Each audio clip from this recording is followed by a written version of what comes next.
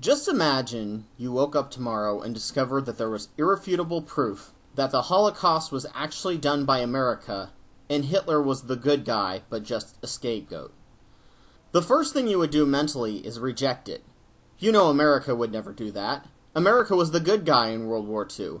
It was a righteous war because of the genocidal Nazis. However, if the evidence was too powerful and you felt you had to accept it, that would involve changing everything about your worldview. Psychology has discovered that our memories are not video playback, but they are consistently being rewritten and reinterpreted as new information is processed. If something as huge as Hitler being a good guy and America being the villain was to come to light, the level of memories that would have to be altered and be reinterpreted would be insane. So much so that many could not cope with it and either kill themselves or completely deny it in the face of evidence, as Turkey does about the Armenian genocide and Japan does about the Chinese sex camps, as their belief that their nation can do no wrong is so strong they will never admit it. I'm sure many German citizens underwent the same sort of psychological mindfuck when they found out that their great and beloved leader had slaughtered millions of people in the concentration camps. I remember the day Obama was elected. Everyone was kind of in a daze. I couldn't get my head wrapped around the fact that finally no more Bush, and that this was the kind of country that would elect a black president. I was elated but intensely overwhelmed at all the new information that came in as the entire reality seemed to shift. I remember seeing my boss, who looked as if he had just lost his best friend that day, as his candidate hadn't won and the evil socialists were now in power. Now imagine you woke up tomorrow and discovered that there was irrefutable proof that your loving, merciful, all-powerful, all-knowing God, who you thought of as a caring father and a best friend, didn't exist. This was a deity all of your memories were tied to, and you based your entire life around. Could you really go through the mental stress involved that would allow your mind to survive this paradigm shift? Every single one of your memories would have to be rewritten. All those times you thought you experienced miracles from God would have to be rewritten as statistical probabilities.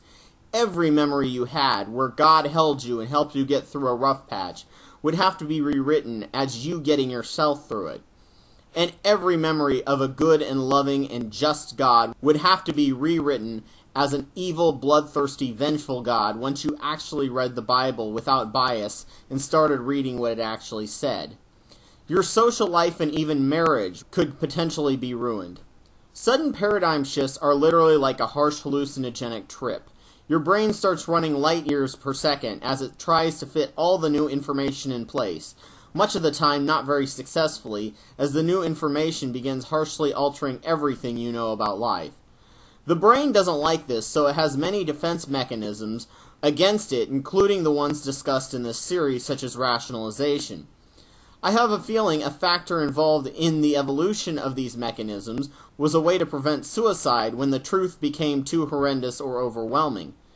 People like my mother, who found religion in their teen years or later, had to go through this kind of paradigm shift, as they had to analyze all their actions, words, and deeds, as well as their views of their past memory and their concepts of good and evil and how they see the world. They now have a whole new plethora of things that they have to study and new mental construct they have to create for themselves to be good according to their religion.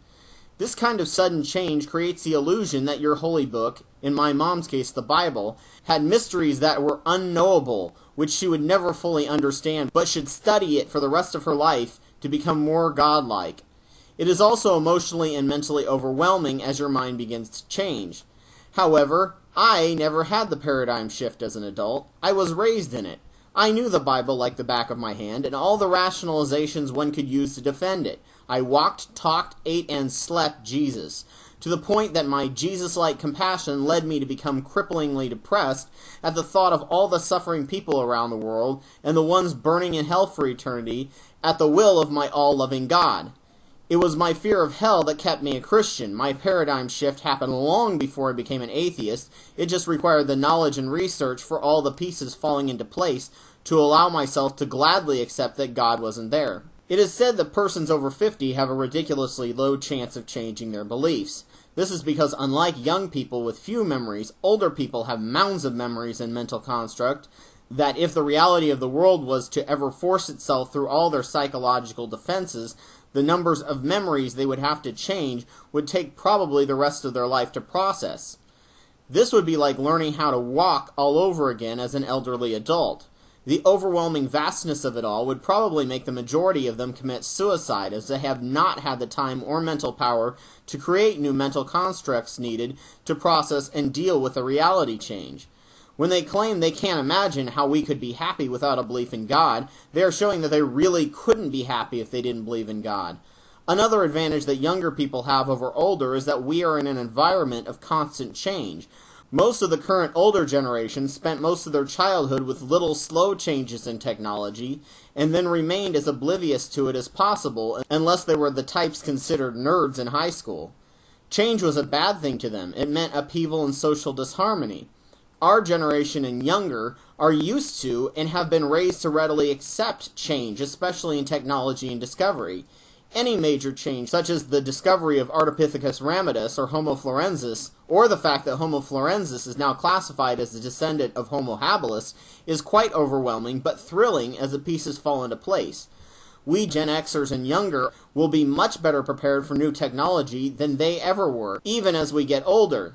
This is also why Gen Xers and younger are good at learning and understanding the impact of greenhouse gas emissions, and why older people see it as balderdash.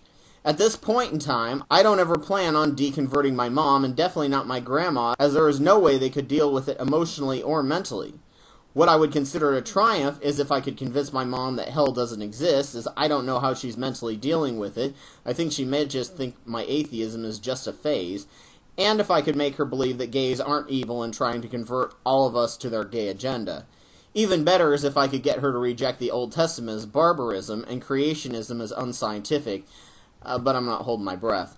So remember, if you're talking to a religious person, there are serious emotional and psychological protection mechanisms to protect them from the harshness of a paradigm shift. Hopefully, we can come up with some mental constructs to help the transition for believers that will make it a little less painful.